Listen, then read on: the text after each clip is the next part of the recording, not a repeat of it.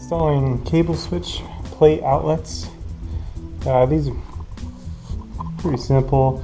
This one, the old deal's left behind, so we're going to need to pop that out. Sometimes you'll need a couple wrenches to separate these if they're tightened down really tight. I find this is about the best way to set it. This way someone can just run a cable to the outlet itself. There are other kinds where the cable passes through from the wall. I kind of like this setup the best. This way no one's really continually pulling this outlet off the wall. Got a couple screws here. Nothing too difficult here. Just lining things up to match up.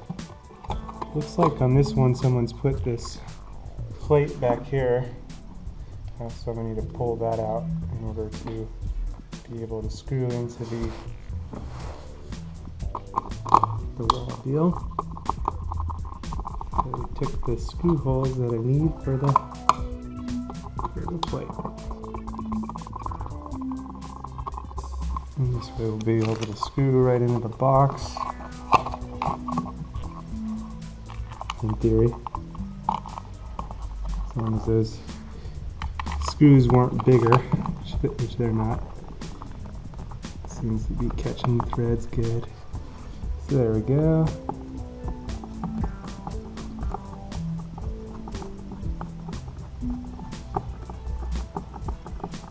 And we'll just screw it down, nice and simple. And this way when someone goes to hook up their TV, they could just hook up right here. Good to go. Real simple.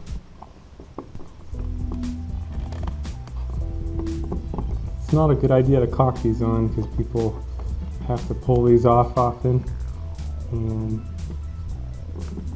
they might not slice through the caulking in order to pull the cover off, so they'll do damage to the texture. So it's better off not to caulk these on.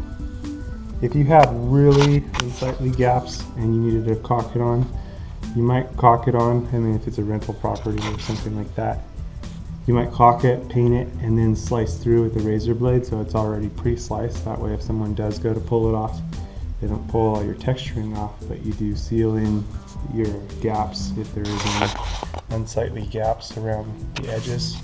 This one's not too bad from a distance. Up close, yeah, you can see that, but you know, from a distance, not going to show up too bad. But you know, if it did, you could caulk it in, paint it, and then slice it through, pre-slice it through, and you're good to go.